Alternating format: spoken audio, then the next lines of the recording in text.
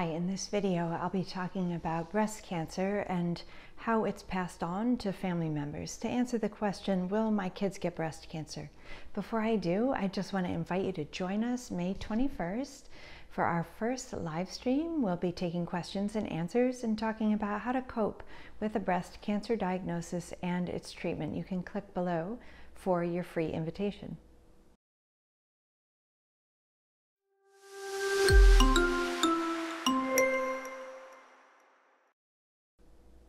So a lot of people ask, are my kids going to get breast cancer?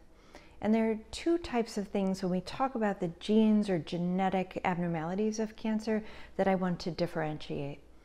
The first is that breast cancer is due to alterations within the cells, that they were normal cells, and then there are genetic alterations that make the cells less normal. So the cells become cancerous due to multiple gene mutations. These are mutations within the cancer cell themselves. These are not the kinds of genes we talk about being passed on. I'll get to those in just a moment. So when we talk about genes having multiple, cancer cells having multiple genetic alterations or genes that go wonky within a cancer cell, that's what we're talking about. So normal cells have a series of checks and balances that are all managed by proteins within each cell. And proteins are coded for by genes. If there are abnormalities in the genes that code for the proteins that control cancer cells, that's when cancer develops. So those mutations are not passed on to children. If we look at a tumor genomic assay, for example, we're looking at the genes within the tumor themselves. So one brand for a gene assay is the 21 gene assay, the brand name of which is Oncotype. And when we do that, we're getting a sort of genetic fingerprint of your cancer or the cancer in somebody you love. Those again are not passed on to kids. So next I'm going to talk about genes that we inherit from our parents that we do pass on to our children, or that we can pass on to our children. One of the most well-known of these is the BRCA gene. There's 1 and 2. Some people call them BRCA1 and BRCA2.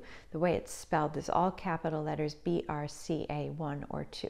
So these are the most sort of famous genes, if you will. There are others, and we cover those in other videos. But these are genes that we inherit from one of our parents. Sometimes they arise spontaneously. These are mutations in genes that we've inherited from our parents that were normal in our parents, but when the cells that made us were being formed, a mutation happened. But in general, we're talking about inheriting these genes from a parent.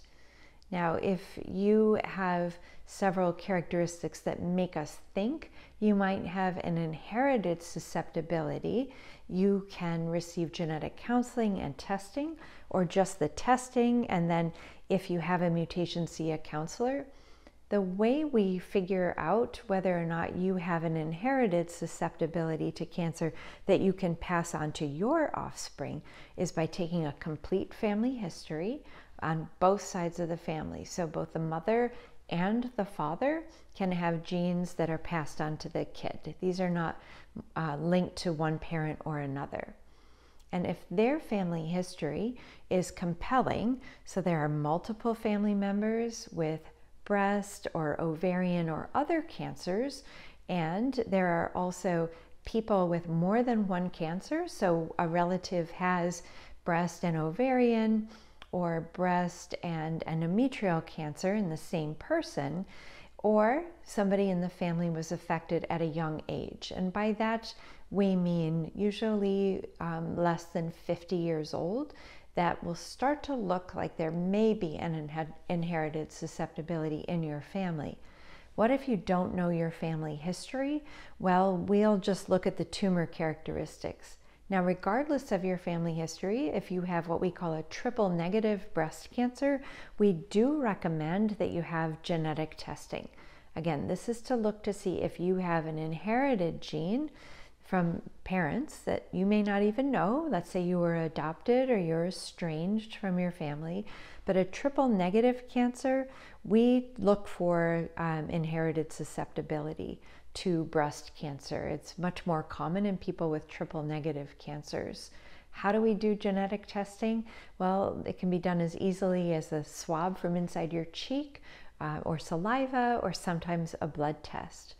You may have heard of tests that you can do on your own and send those away. We talk about those in another video, but all of these are talking about the same thing. Did you inherit a gene that is responsible in part for your cancer? If you have a gene, there is generally a 50-50 chance that you'll pass that gene on to each of your children. So if one child has the gene, the other child's likelihood of having the gene is completely independent. It's not more likely in one child than another. It's 50-50 for each. Why would you want to know?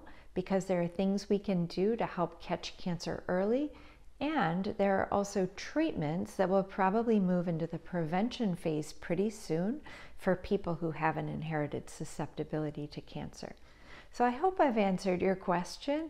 Most breast cancer is not due to a gene that we inherit from our parents, about 5 to 10%. So 1 in 10 to 1 in 20 people with breast cancer will have an inherited susceptibility.